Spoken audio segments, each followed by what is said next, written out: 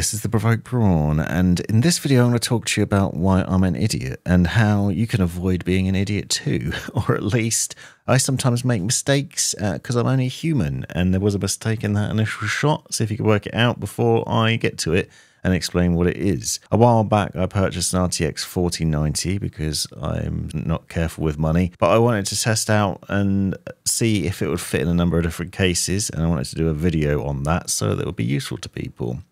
I tried to fit it into the Lee Air Mini. You could see in this video that it doesn't fit. And that's not because it won't fit in there. A viewer commented and told me that I'd made a mistake. And the mistake I am now going to point out to you is that I've mounted the front fans on the inside of the fan tray instead of the outside.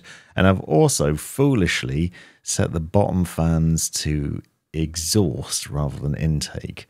Now, the reason for this is I built this PC in a hurry, and I was building it for my daughter so she could play games on it rather than for a video where I would have taken more time and more care over it. I did actually use this initially for a video, but then I redid it and I just rushed and made some stupid mistakes.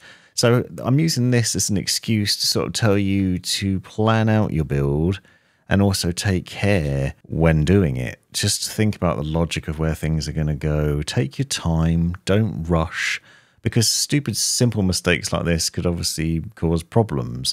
Now, those fans being in the wrong position isn't necessarily a big issue. You know, I can now just move them quite easily, and because Lee fans use clips to hold them in place, and the cables are really easy to do, it's actually quite easy to maneuver them around. But bigger problems like orientating your fans in the wrong direction, exhaust instead of intake, for example, can obviously then cause cooling problems. And I've done a video separately on the best orientation for fans to get maximum airflow. And this is actually a really good airflow case as well if you look at all the different fan setups we've got in here. So just swapping these around should be fairly straightforward. But it's important to sort of look at the specs of your case and what it can handle, work out where you're going to put your radiator, for example. You can see I've side mounted my radiator here. It's a 240mm. I perhaps could have put it on the top, but then you can see I've got three 120mm fans on the top. And obviously you wouldn't have as many fans then, and the radiator would have some gaps around the edges of it. Also, you've got to sort of plan out where the tubes are going to go, because you can see they're blocking the RGB RAM in this instance, which also doesn't look great. So it's the simple little things of taking your time over the build.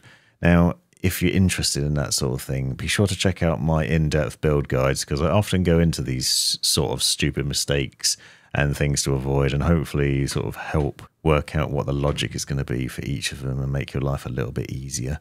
But you can see here that I've now fixed the problem with this Lee case, and it should actually be a lot nicer. I've now got intake fans on the bottom, and those front fans are now sorted out, so there's now more room. Now, in a different story, which is also one of stupidity, I recently got the NZXT Kraken Elite 280, and I realized that I had enough screws to do a push-pull setup, and I had a couple of spare 140mm fans. These are actually different fans, and I knew that at the time, and I knew it was probably a mistake, but I wanted to do a video on it to show why it's not logical to combine fans, and I've done an in-depth video on this. But basically combining different fans, they might have different specs, different airflow capabilities, and more. But while sort of planning this video out and just going into doing it, I ended up mounting the fans with the radiator screws on both sides, and therefore then making it impossible to mount the radiator on the case. Another stupid oversight that you probably wouldn't make, but something to think about and something to plan out perhaps.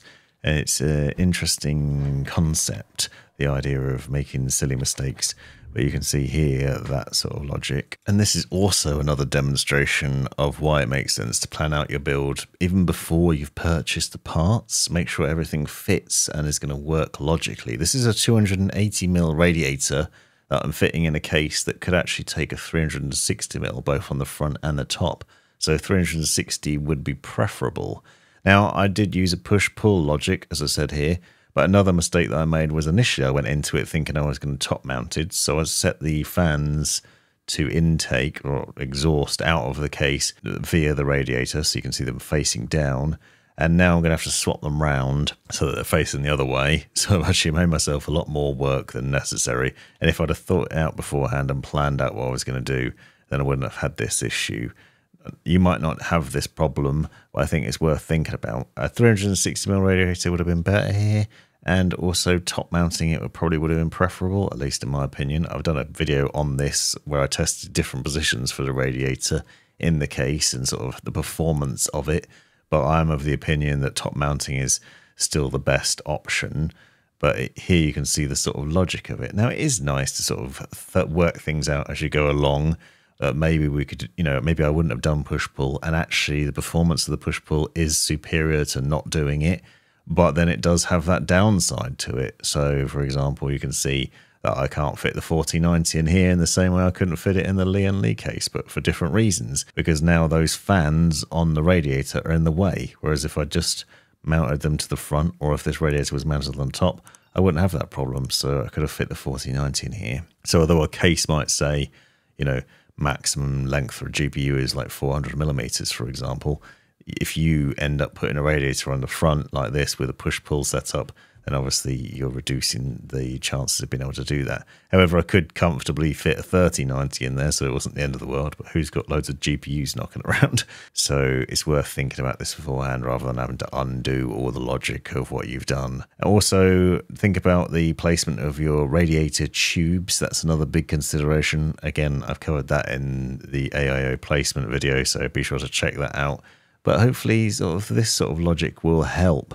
Don't forget to use PC Part Picker, for example, before you buy your parts to make sure they're all compatible. That can be really useful, but just planning out before you even get started can really help. This has been the Provoked Prawn. Thanks for watching. You've made it right to the end of the video, you brilliant legend you. If you've enjoyed it, click that subscribe button, give me a thumbs up, and drop me a comment down below if you've got any questions. If you really enjoyed it, consider joining the channel and see the benefits of doing so. Check out these other videos. You might well find them interesting or useful. And most importantly, have a great life.